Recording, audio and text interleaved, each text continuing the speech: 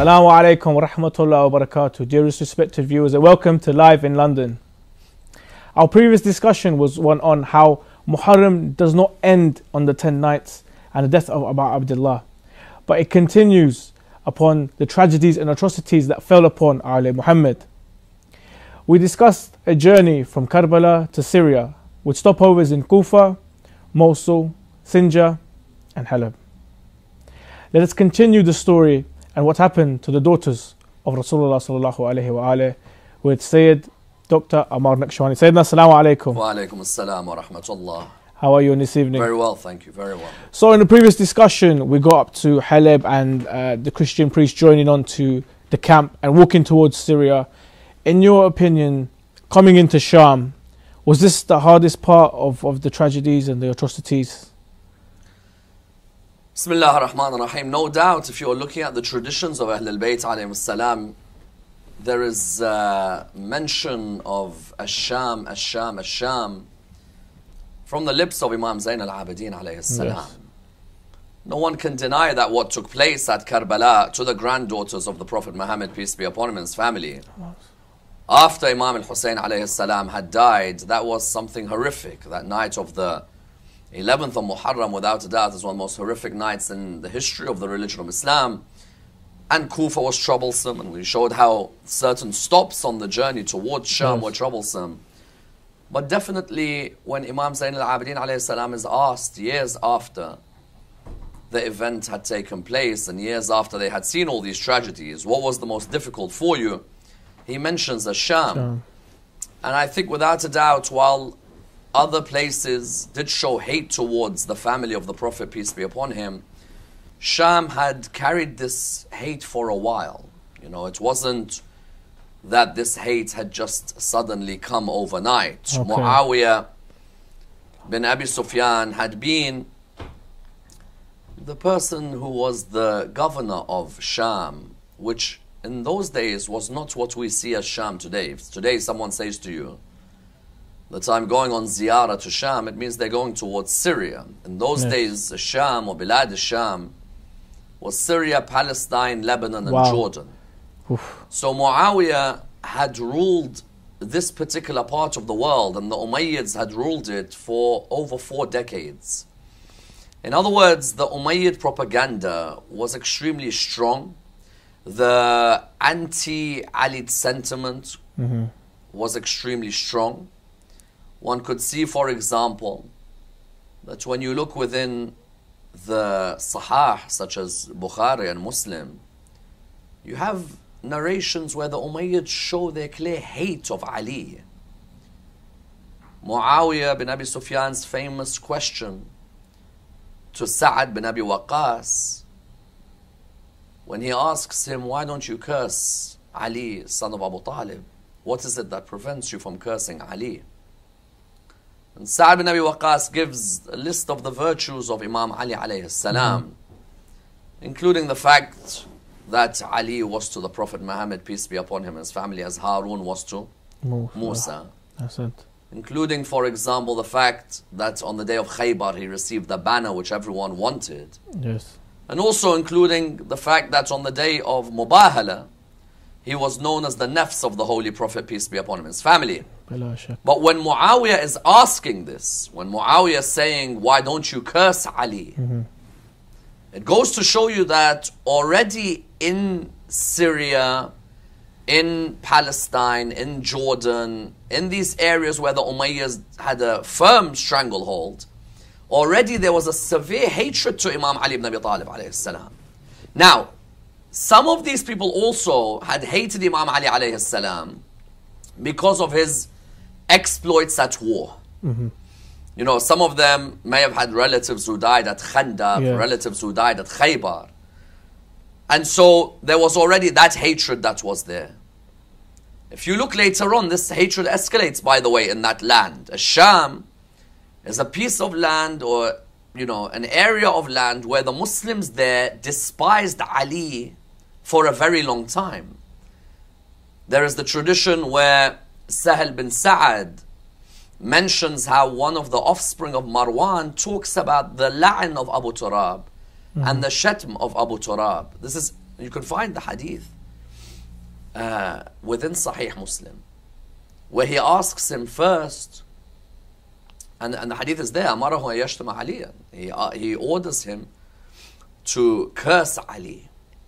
When Sahel then turns around and says that I'm not going to do that, he then says to him, okay, then at least say لعن الله أبا التراب. At least say that may God withdraw his mercy from Abu Turab. You find therefore that this hatred to Ali escalates to such a level where now the children of the man and the grandchildren of the man are about to enter Sham. Yes. The media was so powerful, and you found that when they're about to enter Sham, Sayyidah Zainab knows the anti-Imam Ali campaign, anti-Imam Ali movement there. Yes. She knows there's a lot of people who can't stand her father. And therefore, when someone asks why Imam Zain al-Abidin says, Ash-Sham, Ash-Sham, Ash-Sham, because you've got a load of people who literally are baying for the blood of the children of Ali. Wow. Wow. Yep. Just a quick note to all the viewers is that if you have any questions throughout the show, please don't hesitate to contact us on 0203 515 0199. Dr. Sayyid Ammar, one would ask that, did the Prophet's family, did the daughters of Ali Muhammad, were they aware of what was going to happen? Were they, as in the details? One could argue they knew that, okay, they're not really going to like us. There's a really big, campaign going on against us. But were they prepared for the onslaught and the verbal abuse and so forth? I think there's a conversation between Kulthum and Shimr bin Dil-Jawshan, which highlights that they knew this was going to be something extremely difficult for them. Some mention that it could have been Zainab with Shimr, Kulthum with Shimr. They're about to enter Sham on the 1st of Safar. And when they're about to enter Sham, they say to Shimr that, can you do something for us? The first thing is the thing that they had asked from before, and that is, don't place the heads of our beloved ones on the spears in front of us. You know, purposely they wanted to hurt them. Yes. So they would place the heads of their beloved on the spears. The head of Abbas on one spear, the head of, for example, Qasim on another, the head of Akbar on another, the head of Imam Hussein on another. This was an Umayyad ploy to instill fear into the society.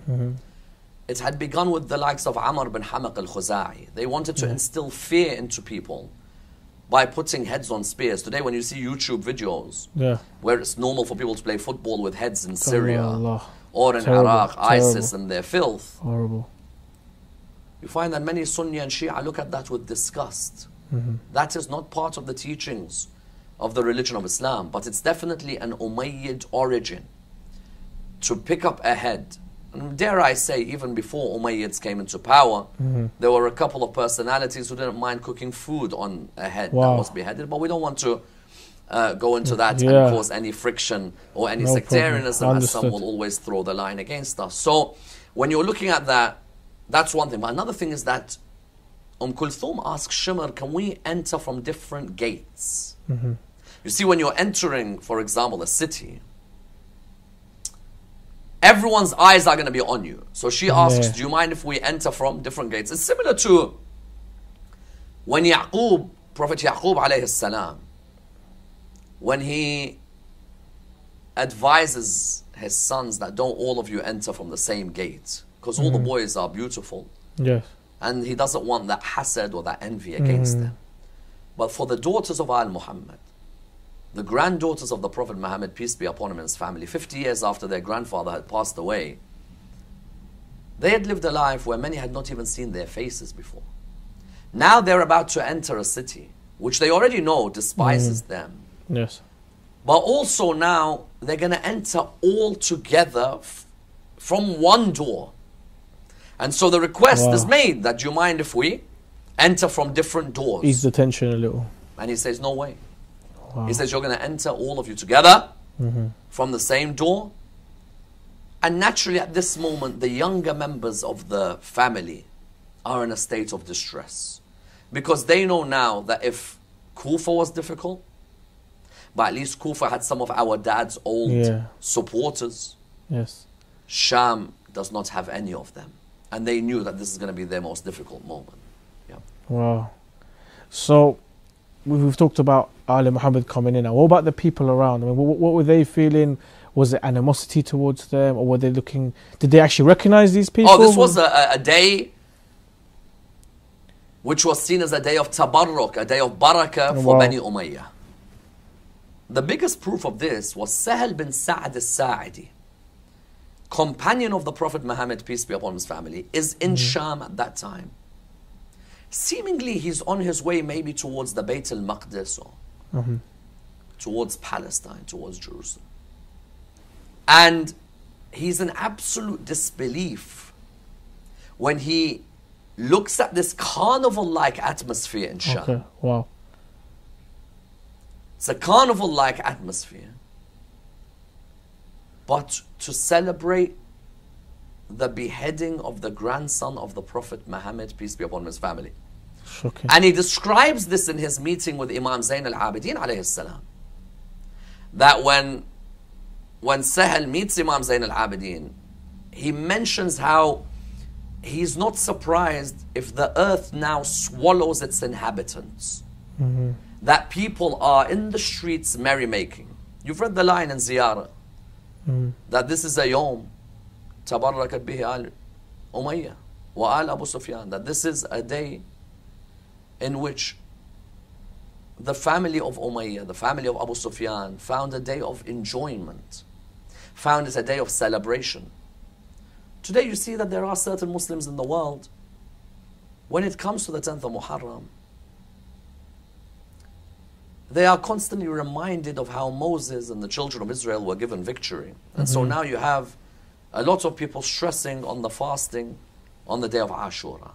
Say, for example, we have traditions about fasting. Let's say. Other schools have traditions about fasting on the day of Ashura. Yes.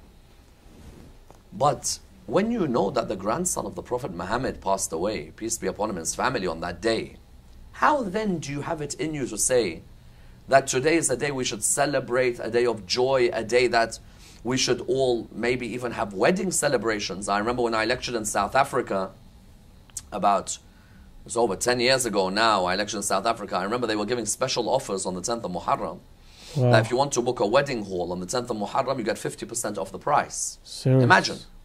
So, what was instilled in the Umayyads at that time continues until today. That there are certain parts of the Muslim world. Someone recently done a survey in Egypt, in the streets of Egypt. Okay. He came to people in the streets in Egypt. And Egypt, the Egyptians tend to be people very well read. The prestigious Al-Azhar seminary is there, you know? Quite liberal, I'd assume. In all honesty, even the most liberal Egyptian knows more Quran than me and you. You know, Egyptians may not necessarily have the external image of religiosity. But I'll tell you what, they can quote the Quran inside out. You can see an Egyptian serving shisha, or putting tobacco, putting coal on your shisha when you're sitting in a caf, and he's quoting verses of the Quran like you won't believe. Wow. You know, so they were coming to random people in the streets in Egypt, and they were asking them that what's Ashura? 90%, 95% of the people didn't know. There was a few who said, is it something to do with Moses? Nobody knew it was about Imam Hussein. Likewise, you find that at that time, there was such a carnival atmosphere in Sham that people were celebrating like it was a day of Eid. Because Sahal bin Sa'ad asks people, is it a day of Eid? They're like, no, Hussein has been beheaded. And at that moment is when he says, I wouldn't be surprised if the earth swallows this all its inhabitants. How could you people be celebrating the martyrdom of the grandson of the Prophet Muhammad, peace be upon him and his family? Yeah. Some of our elders used to narrate that as they were paraded, people said certain things to them, hurled abuse towards them, maybe throw stones and things like that. Is any of this true? Yes, certainly it's true. And you see the narrations from Imam Zayn al-Abidin alayhi salam. A few come to mind. The first of them is the narration that they were poking their spears into the waists of the granddaughters of the Prophet Muhammad, peace be upon him, and his family. Imagine, you know, the worst feeling when you try and imagine what was taking place is if these ladies are all chained up and they all have to walk. You got to remember, some of them are kids, some are ladies. That means some of these kids, one way or the other, would have to have tiptoed to stay in line. There would have been cuts and bruises on them. But we have the traditions in the narrative that they were poking the spears into the waist of Sayyidah Zainab alayhi salam, the granddaughter of the Prophet Muhammad, peace be upon his family. Likewise, you found that they began to hurl their insults. As I had mentioned, that many of these people hated Imam Ali alayhi salam. Many of them, or their relatives, or their cousins, would have been members of the fighting army, the rebellious group against Imam Ali at Siffin. And so what you find is that there are calls being made that these are the children of the man who killed your ancestors at Khandaq and Khaybar. Now to come out and take your revenge. So you can imagine there were some bloodthirsty people there. They hated Ali. These are the children of Ali. In reflection of what Imam Hussein alayhi salam on the 10th of Muharram, when Imam Hussein alayhi salam came out and he said, I am the son of Fatima Zahra, am I not the grandson of the Prophet Muhammad? Why do you people want to kill me? And they replied, revenge for your father Ali. So now they take out their vengeance. So firstly, poking spears, pelting stones, shouting out that these are the children of the one who defeated you at Khandaq and Khaybar. And then fourthly, and very interestingly, and very sadly, imagine they were gathering bowls of hot water and throwing it on the turban of Imam Zain al-Abidin alayhi salam. Imam Zain al-Abidin says that when we first began to walk in Sham, in the first of Safar, when we walked in, we had someone who poured boiling water on my turban. So, what has been narrated in the majalis, a lot of it is true, that they really had to face a barrage. It was an absolute barrage of attacks against them from the bloodthirsty Umayyads and their supporters at the time. Wow. And then, I mean, where were they being taken towards? The parade in the streets, obviously, but were they going towards Yazid's palace? Yes, so they would have been taken towards ruins, similar ruins to the ones in Kufa. So in Kufa, they would have been made to sleep next to the sheep and the camels. Imagine the grandchildren of the man who brought the religion. You make them sleep next to the feces of sheep, the feces of camel, with no proper shelter as such. There's not roofs on top of their heads. And Yazid really wants them to stay there for a certain period because he's invited ambassadors from different countries. He wants to show a display of his power. You know, so it's very difficult moments now because you've already lost a daughter, you've lost two daughters, you've lost a daughter in Sinjar. There's a couple, say the Khawla, Safiya, mentioned in Ba'albek, for example. So you've got a few daughters of Imam Hussein who've already died on the way to Sham. Now there's a few others may not be physically tired, which could lead to their deaths, but emotionally, every day is getting more and more difficult for them. So would you say something like that led to the death of Sayyidah Ruqayya? Yes, definitely, as in we have these narrations that are mentioned by ulama. May Allah lengthen the life of Ayatollah Sadiq al-Rawhani. Talks about the young daughter of Imam al-Hussein alayhi salam. Some give different names for this young daughter. And you find that this young daughter, her auntie Zainab, naturally with a girl that young, you're not going to say to her, your father's died. So from Karbala to Kufa to Sham, her auntie Zainab is just telling her, your dad's on a journey. Of course, he's on a journey. The world of Barzakh and so on. So she's in the ruins with the rest of the family. And all of a sudden, there is this scream that wakes up everybody in the area. Now their ruins are right next to Yazid's palace. And there's this loudest of screams, which wakes Yazid up. naturally wakes Sayyidah Zainab, wakes Imam Zain al-Abidin alayhi salam. And when it wakes them up, Sayyidah Zainab says to the young daughter of Imam al-Hussein alayhi salam, what is it? What's wrong with you? She says, I saw my father in my dream. And now I want to see him. He said that I'm going to go to him. I want to see him. It's been a number of days. It's been over, 3 weeks since I've seen my father. And my father used to look after me. My father used to put me to bed. My father, I'd sit next to him when he's praying. I want to see my father. That scream, when it wakes up Yazid, Yazid says, what was that scream? So they replied to him that that's the young daughter of Hussein. Says, what does she want? They say to him, she wants to see her father. He said, very well. Then let her see her father. They had the head of Imam al-Hussein next to them in their palaces. They used to poke the lips and the eyes of Imam al-Hussein alayhi salam. And they wanted to display this head. And there was going to be a big parade to display the head. And they get the head and they place a cover like you're about to take a meal to somebody. You place a cover on top of a plate. The head is there. Yeah. And I don't expect anything more from someone who, whose grandmother chewed the liver of Hamza, that he finds it normal to have anyone's head next to him. When they bring this plate with the head inside it and you've got the cover, she turns around to her auntie, Sayyidah Zainab, and she says, my auntie, I'm not hungry. Because what's she assuming it is? It's food. Yes. When she removes it, she sees the holy head of Imam al-Hussein. Allahu Akbar. And the lines that are uttered, Father, who severed your head from your body? Father, who dyed your beard with blood? Father, who is there for the orphans after you?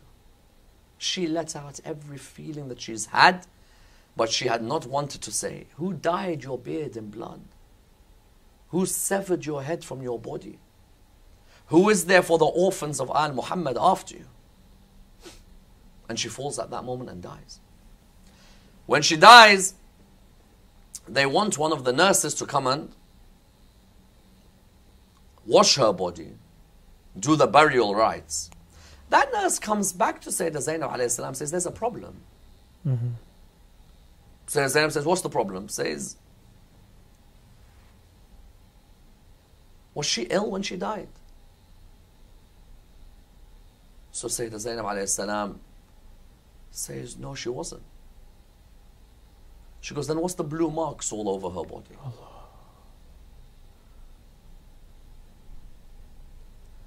And at that moment, Sayyidah Zainab says, that's not the marks of illness, that's the marks of the whips of Shimr and his soldiers.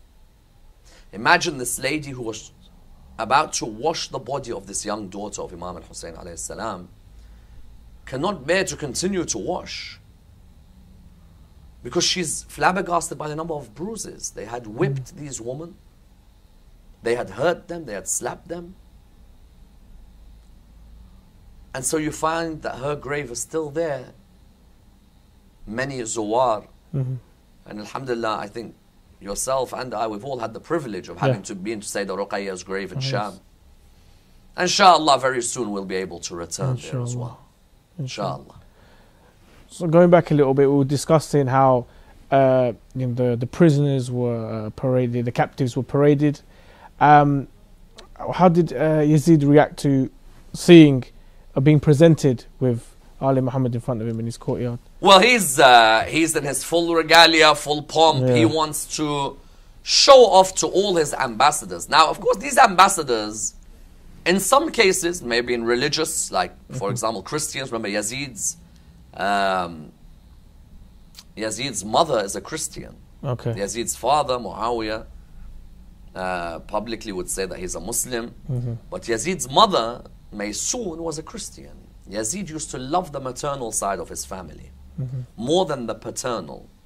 The Umayyads had a very, very close relationship with the Christian world. You look at later on the likes of the poet, Al-Akhtal and others, Christian poets in the courts of Hisham and so on. So Yazid has got some people who may have been of the religion of Christianity, got others who have no religion whatsoever, and he wants to show them his power. What's interesting is that even if you're not a Muslim, when you're witnessing this scene, you may be a father. Mm-hmm. You're someone's brother, some sister. Yeah. You might be the uncle of a niece somewhere in the world. So you still got those feelings when you see all these women being paraded. And so while he brings them out so he'll parade them, one of the Christian ambassadors who was sitting next to him says to him, who are these people? Are they the grandchildren of the man who brought the religion for you people? Mm-hmm. Are they Muhammad's grandchildren? Yeah.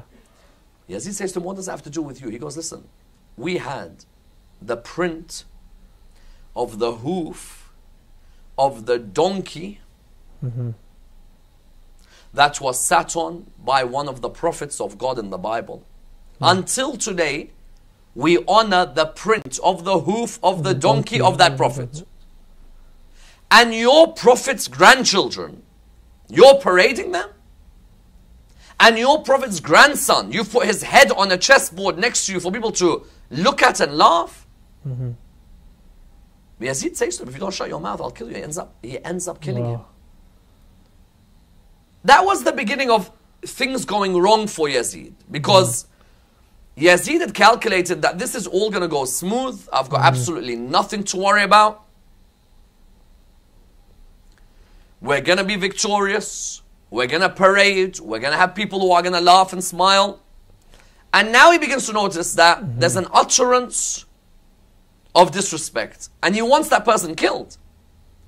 Then, to some ambassadors who are sitting there, he tells them, pick one of the girls. And one of the ambassadors sitting there says, that one over there, I want her. And she holds on to her auntie, Sayyidah Zainab alayhi salam. Says, my auntie, is it not enough what they did to us on the 10th of Muharram, that now are they going to take us as slaves? And Sayyidah Zainab alayhi salam says that, you know what, don't worry. There is no way that I'll allow him to touch you. He notices that Sayyidah Zainab is really beginning to get in his way. Everything that he's trying, people are speaking out against. Naturally, with that insecurity at that moment, the arrogance emerges. And he utters lines taken from a Jahil poet, but he changes a few of the words. And he says, to hurt Sayyidah Zainab alayhi salam, he says, ليت أشياخي ببدر شهدوا جزع الخزرج من وقع الأسد لا أهلوا واستهلوا فرحا ثم قالوا يا يزيد لا تشل لعبت هاشم بالملك فلا خبر جاء ولا وحي نزل.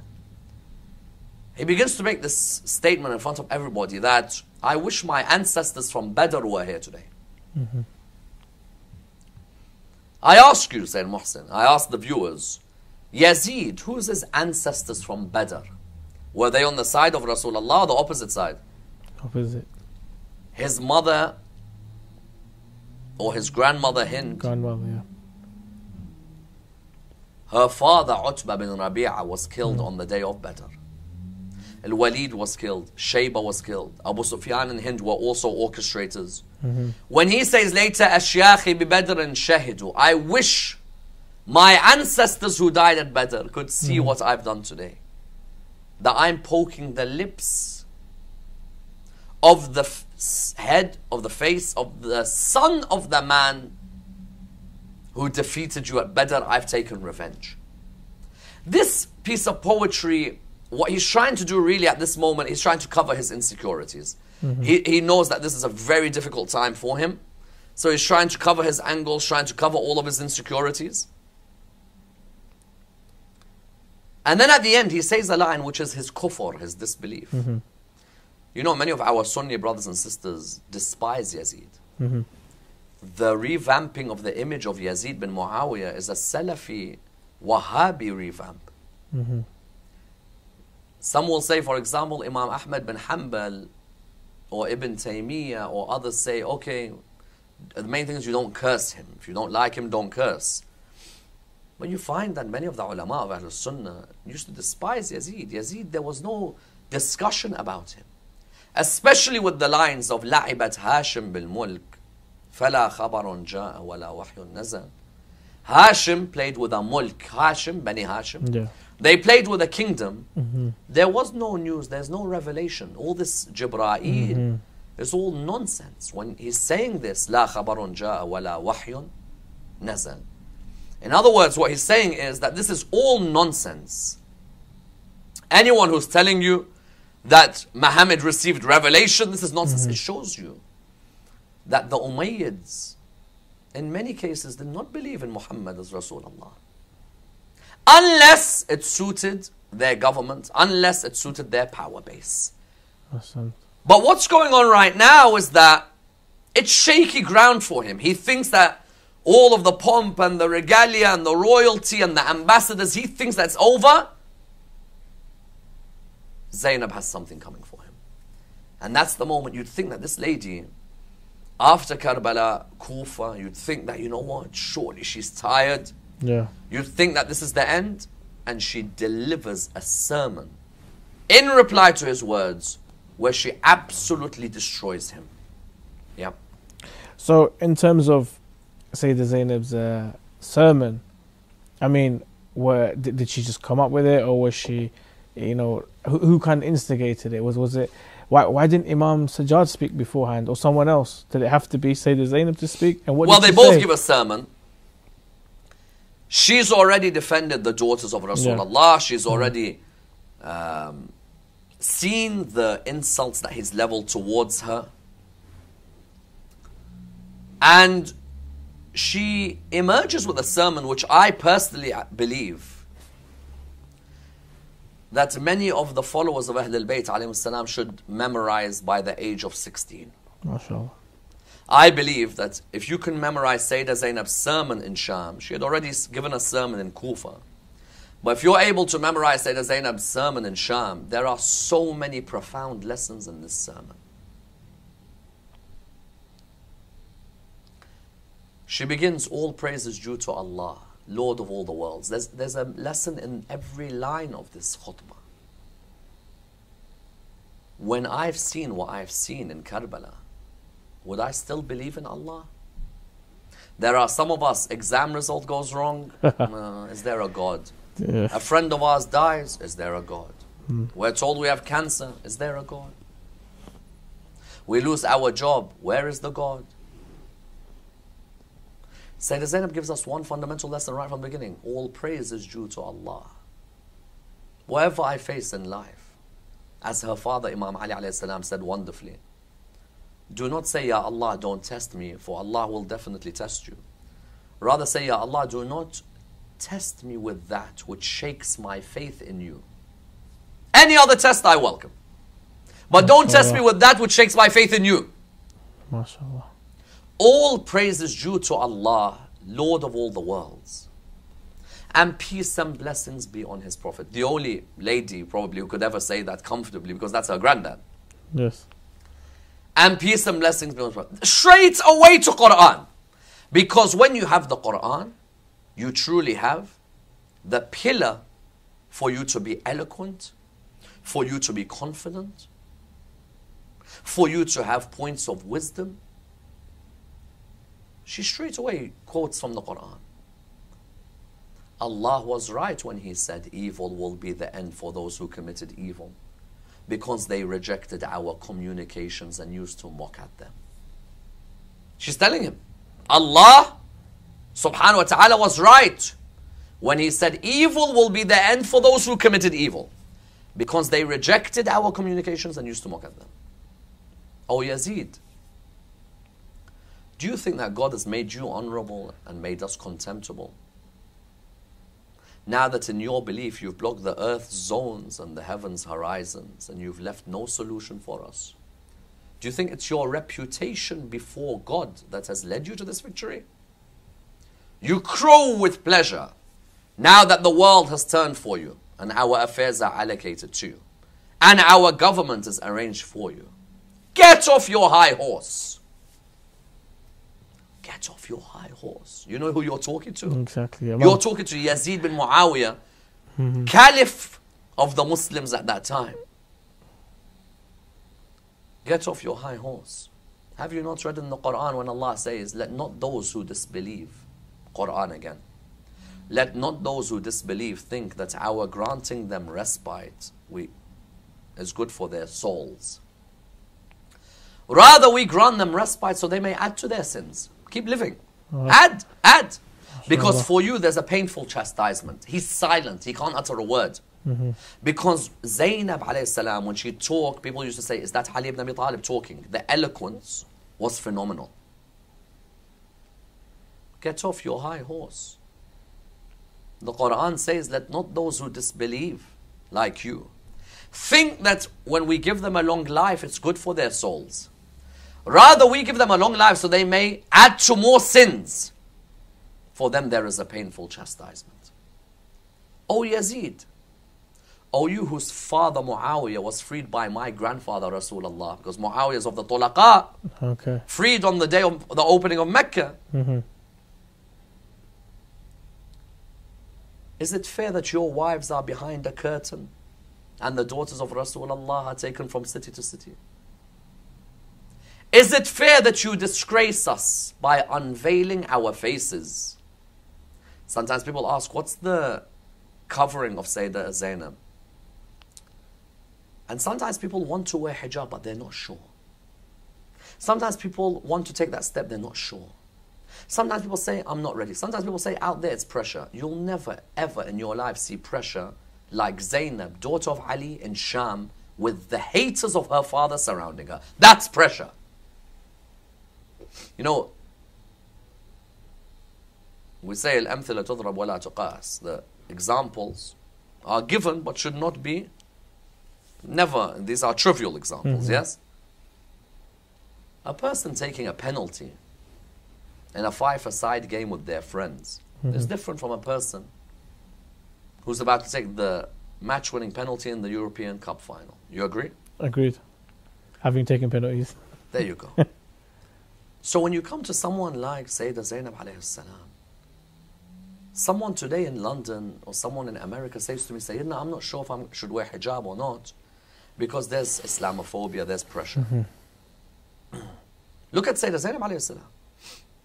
She makes it clear to Yazid that you've disgraced us by unveiling our faces. Forget our hair. By unveiling our faces so that all could see us. From the strangers to the acquaintances. There's two types of people. There's people we don't know, they're looking at our faces. But there's people we used to know, used to respect us. You made us walk through Kufa in front of friends of my father. From the stranger to the acquaintance. From the noble to the ignoble. From those who have respect, but also in front of those people who pelted stones at us. While there is none to defend us. But how could I hope for sympathy and compassion from someone whose grandmother chewed the liver of the nobles? And he was born from the flesh of the martyrs. His grandmother Hind, who chewed the liver of Hamza. You see what Sayyidah Zainab is doing?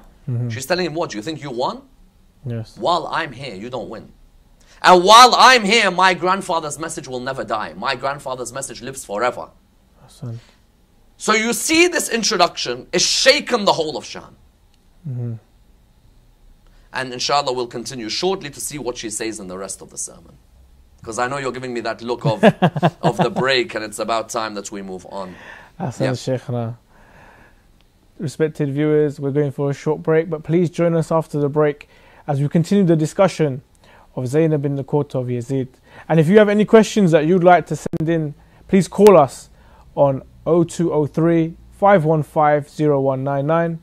And also the WhatsApp number will be down at the bottom where you can send in your questions. We'll see you shortly. Assalamu alaikum wa rahmatullah wa barakatuh.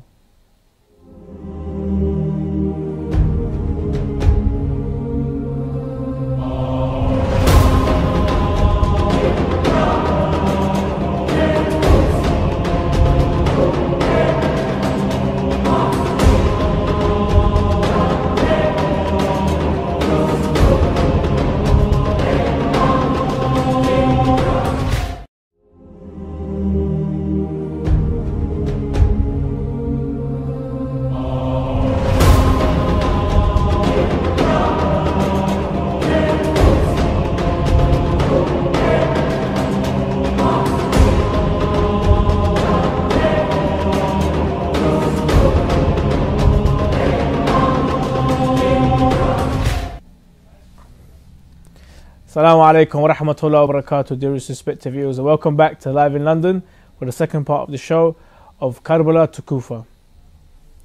If you have a question and you'd like to call in, please call on 0203 515 0199, or if you'd like to send a question in, the WhatsApp number should be on the screen. Sayyid Ammar, assalamu alaikum. Wa alaikum assalam. We were discussing Sayyidah Zainab in the courts of Yazid, and she was giving a sermon. Please continue. Yes, so she's now begun her speech, and she's in riveting form. She's reminding him that, listen, you're a person, if you want to know your background, my grandfather is the one who freed your father. Your grandmother is the one who chewed the liver of the nobles. And then she looks at him and she says, but you know what's ridiculous about all of this and what's so sad? You don't view yourself as a sinner. And you don't look down at this mortal blow. You boast about your disbelieving ancestors, wishing that they were present so that they could see what you've done. You've shed the blood of the progeny of Abdul Muttalib, the heavenly stars on earth. But we'll be patient, since soon you'll be joining them. Then you'll wish that you would not have said what you said or acted what you've acted. O Yazid, by Allah, you've cloven your own skin and flesh. Soon you'll meet the messenger of Allah. And it's at that moment where Allah turns distress into tranquility. You've held his children as captives and you've disgraced them. And then she utters another ayah of the Quran.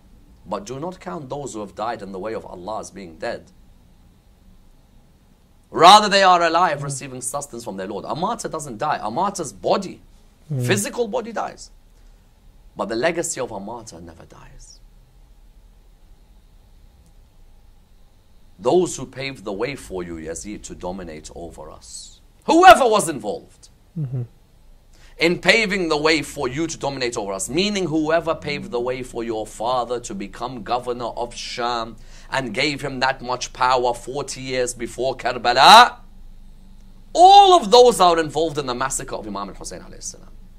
Because you know, today when a massacre happens with ISIS, people will say you can't blame what happened 1,000 years ago on ISIS today.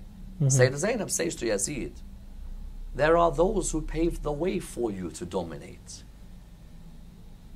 There are those whose decisions are decisions that led to you dominating. But enough for us is that we have Rasulullah, we have Jibreel. They are our supporters. We don't need any of these people.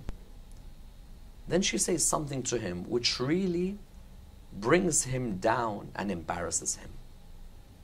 I believe we have a caller on the line. Assalamu alaikum wa rahmatullahi wa barakatuh. Your name and where you're calling from? Assalamu alaikum wa rahmatullahi wa barakatuh. My name is Minhal Khafaji. I'm calling from London. And my question was to the Sayyid, do you have the likes of the people, Shibis bin Rib'i, for example, who was a companion of Rasulullah sallallahu alayhi wa alayhi, and was a governor for Amir al-Mu'minin alayhi salam? What is it that makes a person go from such ranks and turns against the grandson of the Prophet? And were there any people from Karbala to Damascus? Were there people that actually came and repented to Imam al-Sajjad alayhi salam? Were there people that actually came and sought forgiveness? Wassalamu alaikum wa rahmatullahi wa barakatuh. Alaikum assalam wa rahmatullah Minhal Habibi. Thank you very much for your question. Sayyidina. Yes, thank you Minhal for your excellent questions. You're looking at someone like, for example, Shibth bin Rab'i and say, how could someone like that change? There are some that never change, but their silence is just as bad. Zayd bin Arqam, Abdullah bin Umar, Sahel bin Sa'ad. These are all companions of the Prophet Muhammad, peace be upon his family, who were alive. Okay, they did not have the 180 degree, for example, change of someone like him, but they were silent. But it's not surprising to find people who do have these changes. when the companions were killing each other on the day of the Battle of Jamal. They were killing each other. Now, today you have people saying, oh, it's fitna, oh, the Jews did it, oh. The reality is that we have a battle where you've got 4 or 5 of those who are supposedly granted paradise all wanting to kill each other. It happens. But I think the Prophet, peace be upon him, his family, gave more than enough guidance for people. It's whether they want to take it or no. Sometimes, subhanallah, this is tawfiq from Allah. How many times we say, Alhamdulillah, alladhi hadana lihada. وَمَا كُنَّا لِنَهْتَدِيَ لَوْلَا أَنْ هَدَانَ اللَّهِ. All praise is due to Allah who guided us to this. And we would never have been guided if it wasn't for Allah's guidance. Any time that you're on the path of guidance in salah, every day you are told. There's one line you have to say in salah every single day about guidance. Which line? اهدنا الصراط المستقيم. Likewise in our supplication say, Ya Allah, Ya Rahman, Ya Rahim, Ya Muqallib al-Qulub, Thabbit Qalbi ala Deenik. Oh Allah, the Magnificent, the Merciful, the one who rotates the heart, cement my heart on your path. Because subhanallah, there are people who are miles away from the path of God. Within a few moments they become Hur bin Yazid al-Riyahi. And there are others who are supposedly on the path of God, and their arrogance or their love of this world overtakes them. Sayyidina, I believe we have another caller on the line. Sure. Caller, Assalamu alaikum wa rahmatullahi wa barakatuh. Your name and where you're calling from. Hello, Assalamu alaikum. I'm afraid we've got some technical difficulties. The caller's not there. If you can, call back and we'll try to get you through to the show. We go back to Minhal's second question. Okay. That were there people who came to Imam Zayn al-Abidin seeking repentance? There's a whole movement which you could read in many of the books of Islamic history known as the Tawwabun. Okay. From the word Tawbah. Tawbah. Tawbah is when a person seeks to repent. They seek Allah's forgiveness and they seek to return back to the path of Allah subhanahu wa ta'ala. The Tawwabun were a group of people, the likes of Sulaiman bin Sard al-Khaza'i and others, who felt guilty that they did not help Imam Hussein alayhi salam at Karbala. And these people sincerely sought to repent after Karbala. So that's an example of a group of people which you could refer to. Ahsan. I believe we have another caller on the line. Sure. Assalamu alaikum wa rahmatullahi wa barakatuh. Your name and where you're calling from? I'm Dinesh. I'm calling from Dubai. I'd like to ask 2 questions with Sayyid. تفضل أهلا وسهلا. Sure, go ahead. Assalamu alaikum, Sayyid. Wa alaikum assalam wa rahmatullah. Yeah, I'd like to ask whether Bibi Zainab and the other family members of Prophet Muhammad, how long were they imprisoned by Yazid? I never get this answer from any ulama clearly, that for how many days they were imprisoned. And to add on to that, that when did they come back to Karbala to bury the dead bodies of Imam Hussein and his followers, the other Shuhadas?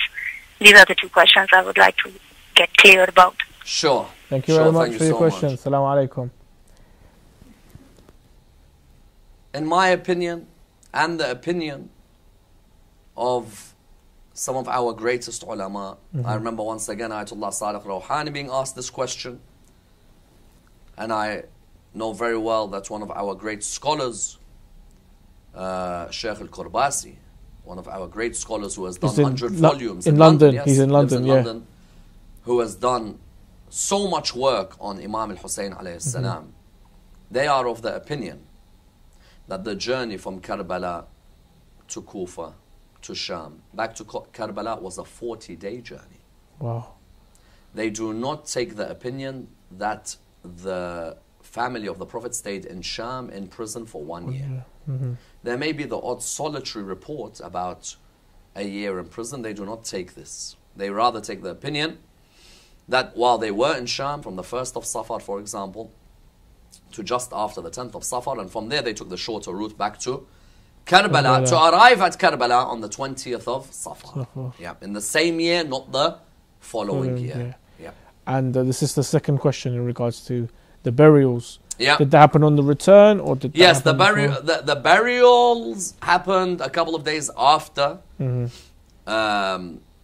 al-Hussein died. He was buried. but without the heads. The heads, according to the opinions of some of the scholars, were taken back to the bodies upon the return to Karbala after Sham. Ahsan, Shaykh. Ahsan, Sayyidina. Thank you very much. Let's return to our discussion in regards to Sayyidah Zainab. Yes. And, So midway through her sermon, there is a moment where all of a sudden she says, although the plight has made me speak to you, me and you never chat. Because someone like him is the scum of the earth. Yes. Me and you don't chat. But the plight has led to me speaking to you. Although the plight has made me speak to you, I find speaking to you of little value, Yazid. But scolding you I find great. Therefore I'll continue to scold you. Anyone who tells me that in Islam a woman has no voice, come watch Zainab in Sham. Although the plight has made me speak to you, I find speaking to you of little value. But scolding you I find great. Therefore I'll continue to scold you. The eyes are tearful. And the heart is sorrowful. How ironic it is that the members of the party of Allah are killed by the members of the party of Shaitan.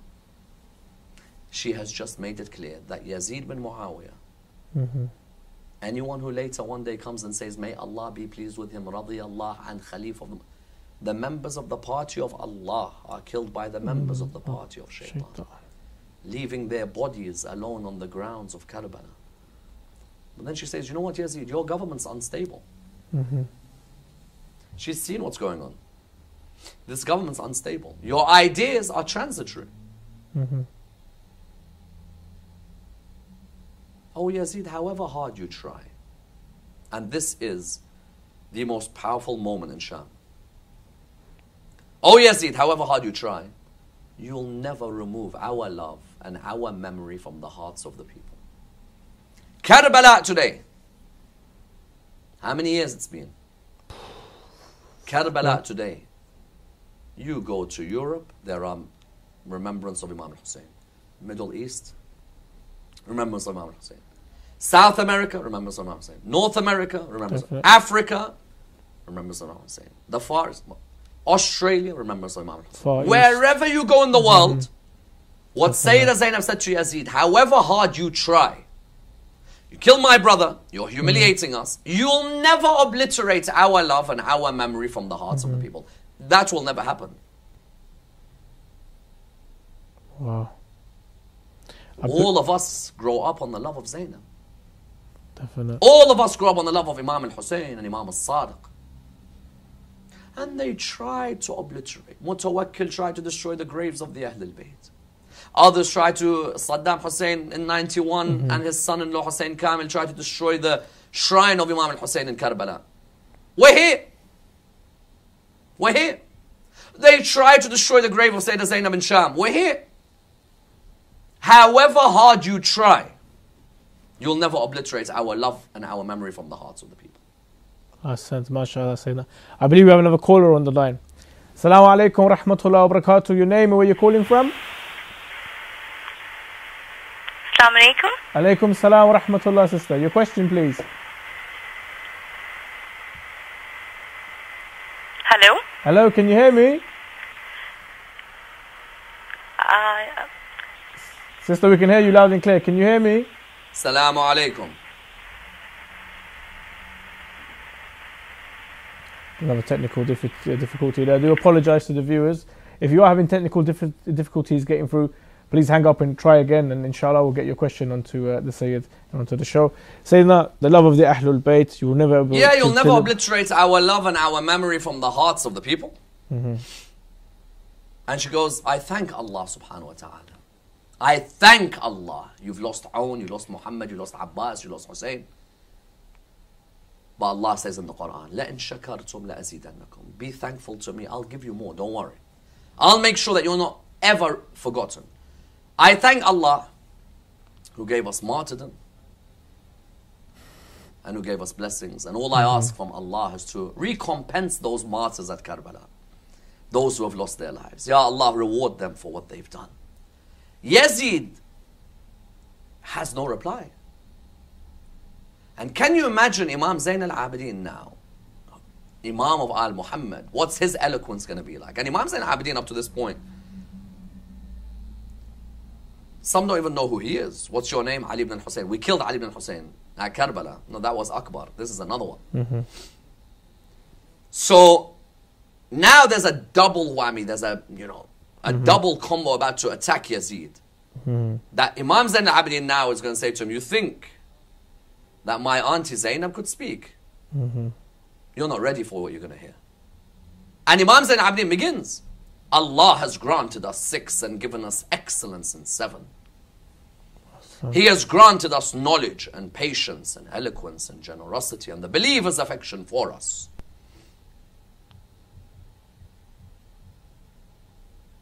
Knowledge requires patience and the eloquence to deliver it. But generosity from the human being to give away. But also, all of this will not be complete without the believers and their affection for us. And He has given us excellence in 7. From us is the Holy Prophet, from us is Ali, from us is Ja'far, from us is Hamza, from us is who? Fatima, Hassan and Hussein, and the Mahdi, yes. I believe we have a caller on the line. Inshallah, we'll get through this time. Assalamu alaikum wa rahmatullahi wa barakatuh. Your name and where you're calling from? Assalamu alaikum.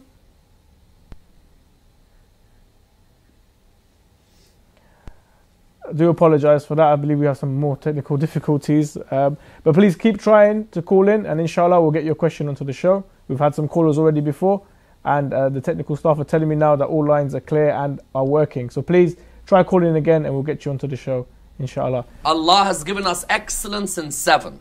Yes. And He mentions them. From us, not from a random person. From us is Rasulullah, from us is Ali, from us is Ja'far al-Tayyar, from us is Hamza, Sayyid al-Shuhada. From us, Imam Hassan, Imam Hussein. Then He looks around at everyone and says, those of you who know me, know me. Those of you who don't, let me tell you who I am. Do you know what He's doing at that moment? I'm going to kill off all the propaganda. I'm going to kill it off. I am the son of Mecca and Mina. You claim to all be Muslims? I'm the son of Mecca and Mina. I'm the great grandson of the Prophet Muhammad. What are you? I'm the son of Mecca and Mina. I'm the son of Zamzam and Safa. You know Safa and Marwa? Yes. Zamzam water? Yes. I'm the son of that. Meaning that all of that, you know it because of my grandfather. I am the son of the man who was the greatest to circumambulate the Kaaba and the man who held the black stone within his Abba. I am the son of the man who was taken by Buraq through the air. Wow. Mi'raj. I am the son of the man who led the angels in prayer. I am the son of the man who was taken to Sidratul Muntaha. I am the son of Muhammad al-Mustafa.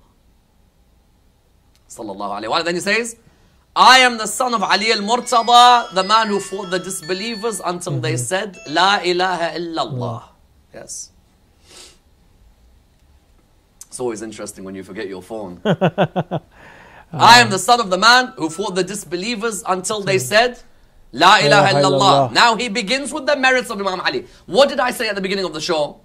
At the beginning of the show, I said that in Sham there was the hatred of Ali. Yes. The Umayyad aim was to remove Ali from the history. Yes. Listen to the way he describes Imam Ali ibn Abi Talib alayhi salam. I am the son of Ali al-Murtada, the man who fought the disbelievers until they said La ilaha illallah. I am the son of the man who fought with 2 swords and with 2 spears and went on 2 migrations and fought at Badr and at Hunayn.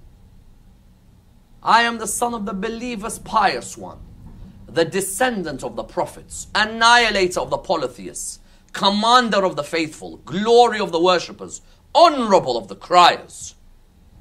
That description, he's shaking Umayyah. He's shaking them. You know who Ali ibn Abi Talib is? Believers, pious one, descendant of the prophets, annihilator of the polytheists. commander of the faithful, glory of the worshippers, honorable of the criers, the best of them in prayer. I am the son of the man who was the arrow of God targeting the hypocrites. And the gardens of the treasures of his wisdom, the best amongst the people in prayer.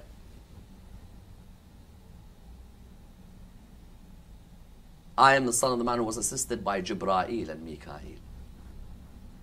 I am the son of the man who was a Makki and a Madani, and a Khayfi and a Aqabi, and a Muhajiri and an Ansari. The inheritor of the Mash'ari, the father of Hassan and Hussein. That's my grandfather Ali ibn Abi Talib alayhi salam. Then he says, I'm the son of the woman who was deemed pure on the earth, Fatima al-Zahra. Then he says, I'm the son of the man whose body lies on the ground in Karbala. At that moment, Yazid knows that this sermon has not just included the things the Umayyads always used to make fun of, such as the Mi'raj.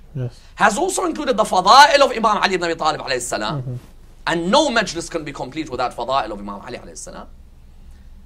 Yazid knows now he's got to stop this. What does Yazid do?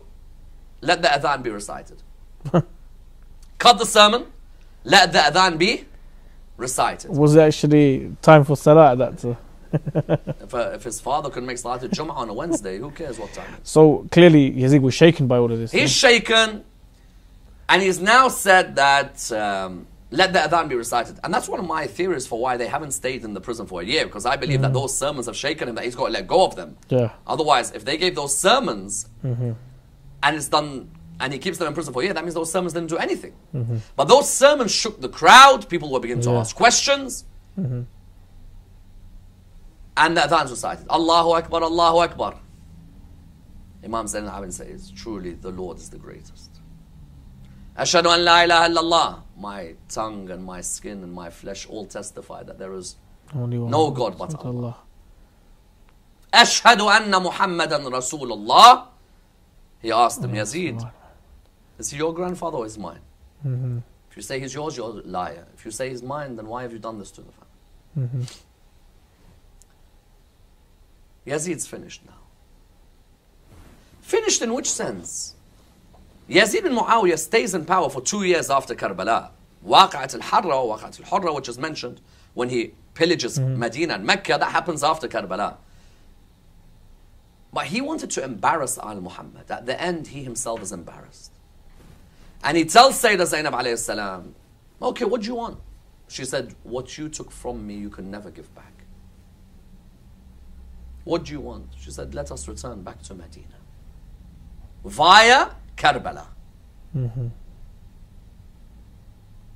Sayyidah Zainab and Imam Zain al-Abidin, in 2 sermons, rocked the foundation of the Umayyads in Sham. The Umayyads ruled after Karbala for over 60 years, but never in a comfortable positions. They either had to have bloodthirsty governors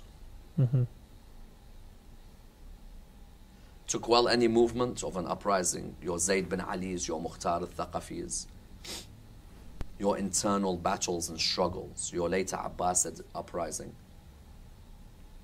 But that was the beginning of when people noticed that, you know what, you can speak out and you can attack them. And from there, the family went towards Karbala. And the narrations mentioned that as they went towards Karbala on the 20th of Safar, Jabir bin Abdullah al-Ansari with Atiyya al-Awfi came towards Karbala.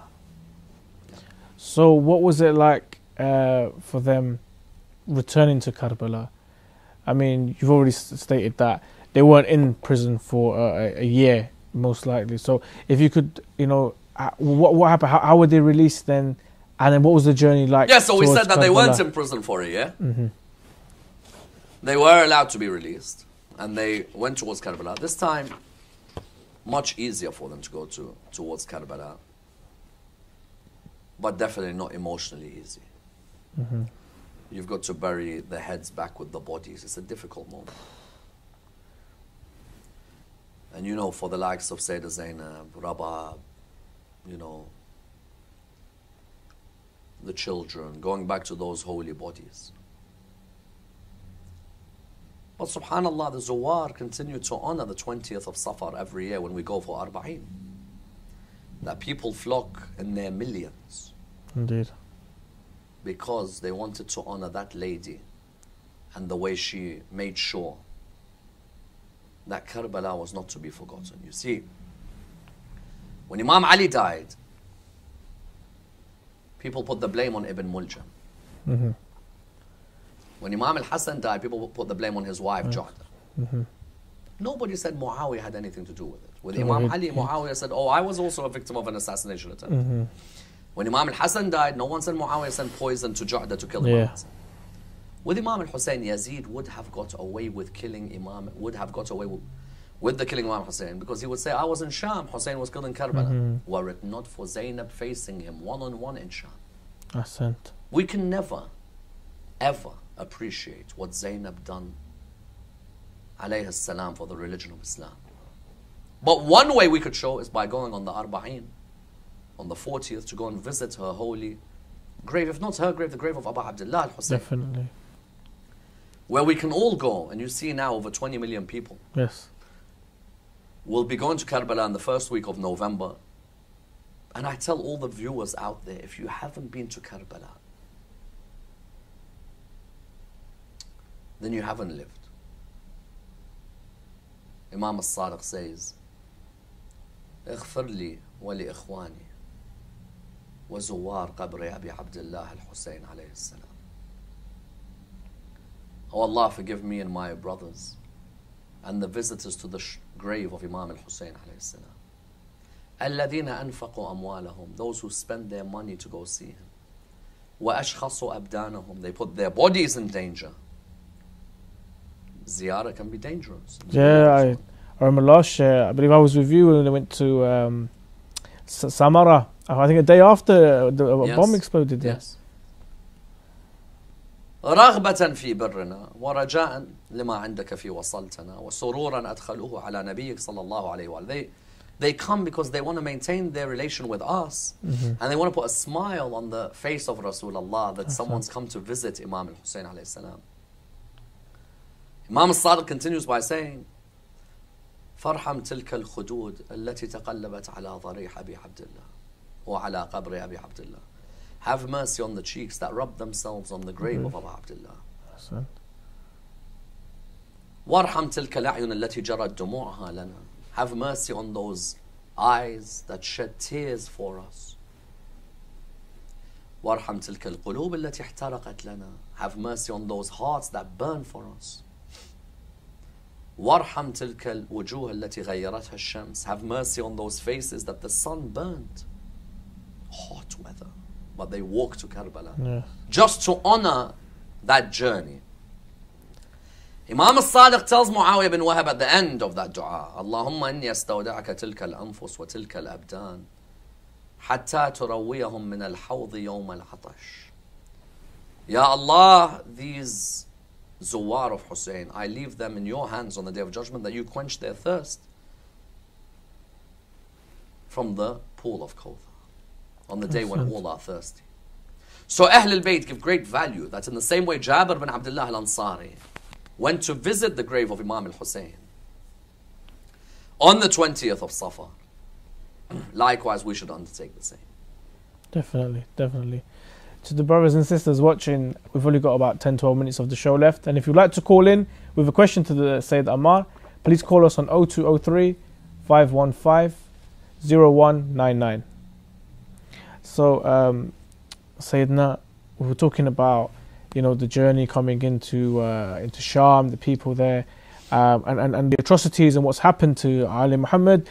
What about those in Medina? What about the family that were waiting for them? I mean, how, for example, al-Banin. Yes. How did she get? How did they get news? It's devastating when you hear al-Banin, the mother of Abu al-Fadl al-Abbas, and his 3 brothers, so 4 sons killed at Karbala. Bishr bin Hadlam is the one who calls out that there is news from Karbala, and when she comes to wanting to hear the news, she's got the child of Abu al-Fadl in her hand. Now, can you imagine a mom who doesn't know about what's happened to her sons, and then all of a sudden someone comes and says, I've got news about the people's sons. Who wants to know? She says, tell us about Karbala. And he says, who is that lady? And they tell him, you don't know her? That's al-Baneen. So he says to her, may Allah reward you over the death of your son, Abdullah. She says, tell me about Abba Abdullah. Whose mother is she? Son of the Abu Fadl. Abbas. Who does she say, tell me about? Abu Abdullah. Look at her. Look at that unbelievable level of iman. Your son is Abbas. No, no, no. Tell me about Hussein. He's the Imam of my time.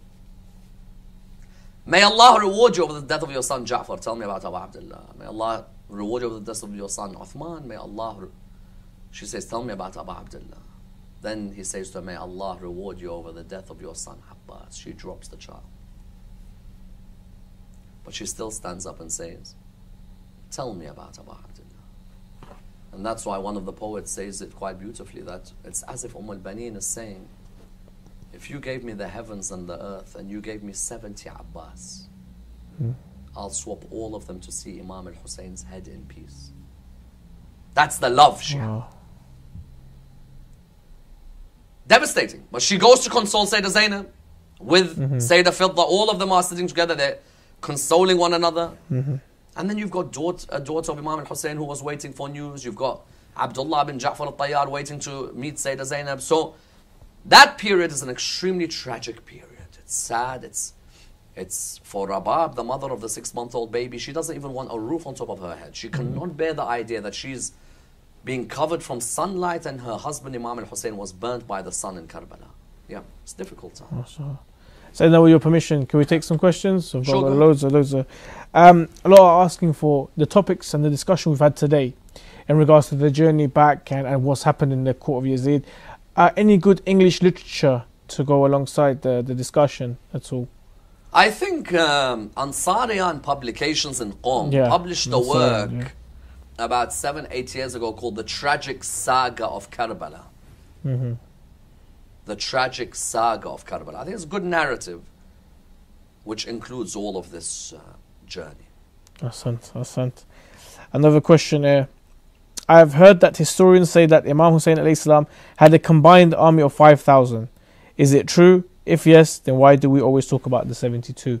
So more on to how many people were actually with Imam Hussein. I'd say maximum numbers, companions, plus family members, plus those who joined his side on the 10th of Muharram. And the women and the I'd children. Say you're coming to a maximum with all of them to about 120. Let's say maybe on, coming into Karbala, some figures go up to 600. Wow. But coming into Karbala.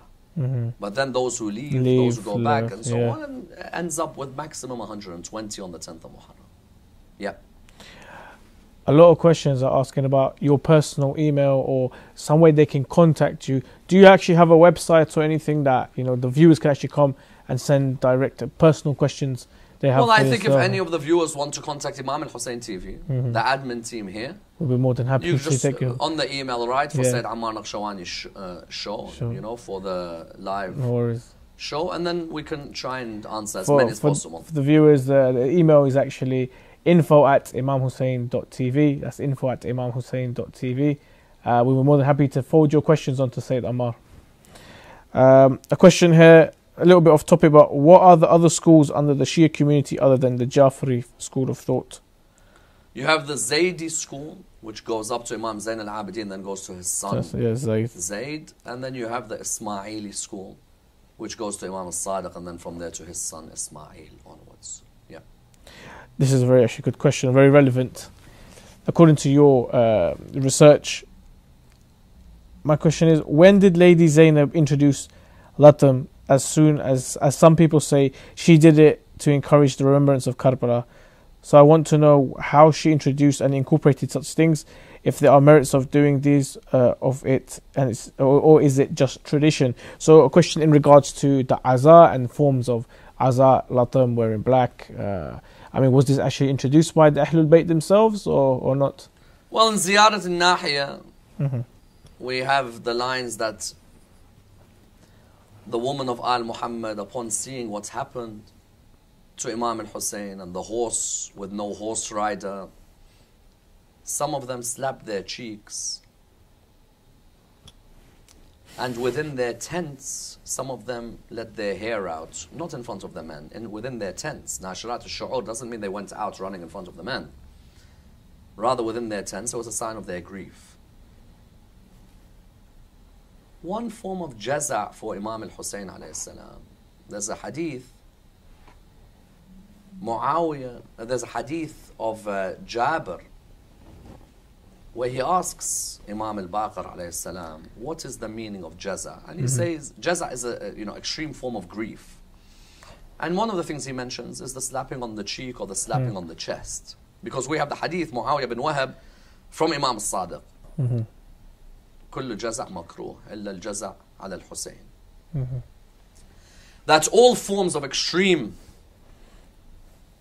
grief are not recommended in Islam, except for Imam al-Hussein. But what's extreme grief? What's jaza'? That, for example, some may slap their chest in honor of the chest that was trampled on by the horses. Others may slap their cheeks. Yes, this is of the definitions of jaza'. So you find that there are people today, when you see the Shia beating their chest, it's in honor of the chest of Imam al-Hussein, which the horses trampled on after they killed him. However, with Sayyidah Zainab alayhi salam, if people are only going to focus on this, then they've missed the bigger picture of Sayyidah Zainab. Sayyidah Zainab is a lesson on how you remain attached to the Quran, on how you remain attached to your salah, on how you maintain your dignity in the face of humiliation. How brave and how honorable you can be in front of the worst and most barbaric of God's creations. These are the lessons to learn. But for a person to come and say that what I learned from Zainab is to slap my cheek, this is the lowest of the low, and really shows that they haven't understood the essence of what Zainab means. Yeah.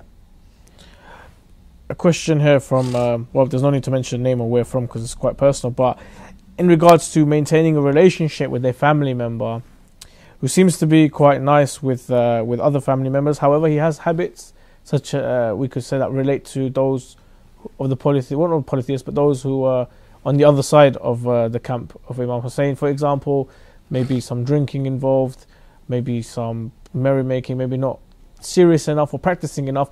How to maintain relationships with someone like that? What would you suggest? Well, it seems very general, but if, for example, you're in a relationship with someone, let's say you're a wife, your husband is someone who, let's say, drinks alcohol, that's seen as being prohibited in Islam. Yeah. You have to pray for their guidance, inshallah. Hopefully that Allah subhanahu wa ta'ala guides them. You try and see someone of wisdom, someone he respects who's a scholar who could possibly sit with him, try and advise him. Sit with the friend circle and tell them to remind him. And we hope that, the relationship is something that is built and not something that is broken. It's a shame when we hear that there are people out there who love Imam al-Hussein, but at the same time he doesn't mind having the odd drink, as if his love for Imam al-Hussein somehow means he can do that in Islamic law. You can't. A true lover of Imam al-Hussein will not act like Yazid or have the principles of Yazid. So such reminders, inshallah, will help them. Inshallah. We pray for that family as well, inshallah, that they could improve their relationship. Final question. Sayyidah Zainab returns to Medina, but she's buried in Sham, or so they say she's buried in Sham. What's the story? Why is her grave not in Medina? Yeah, there's three opinions as to where she's buried. One is the very weaker opinion of Medina. Then you have two stronger opinions, one Cairo, the other being Sham. It seems like she's given Yazid so much trouble in Medina, she starts giving sermons against Yazid. And the governor writes to him to say that she's causing trouble here. And seemingly Yazid orders that she's made to live not near the palace, because she doesn't want to see these people again, but rather on the outskirts and in the area, the Ghuta area, where her shrine is today. Others say that no, that there was a governor who was in Cairo, who had more love for the Ahlul Bayt, and she decides to go and live there near her cousin until she dies in Cairo. But at the end of the day, your intention is to go and visit Sayyidah Zainab. Wallahu a'lam. Excellent. Dr. Ammar Nakshawani, thank you very much for this discussion. God bless, and don't forget us in your prayers, inshallah. Inshallah. Before we leave, a final note to the viewers, something that you would like them to take away from this discussion? Well, I think, just looking at Sayyidah Zainab's sermon, just, try your hardest every once in a while to reflect on that sermon. See what was the essence of Zainab. It's a sermon full of profound wisdom, like her mother's sermon known as the Khutbah al-Fadakiyya. Yes. Both of these sermons, like all the sermons of Al Muhammad, which you'll find in Nahj al-Balagha and other works, try and reflect on them, inshallah. Ahsan, Sayyidina. Thank you very much. Thank you. And to the brothers and sisters, thank you very much for joining us for this discussion. I hope it's been beneficial, and I hope that you have learnt that Muharram is not just the 10 days, and it's not just the death of Abu Abdullah, but also the atrocities and the tragedies that occurred upon Ali Muhammad, especially Imam Sajjad and also Sayyidah Zainab. Remember us in your du'as, and join us again for Live in London with a new discussion. Assalamu alaikum wa rahmatullah wa barakatuh.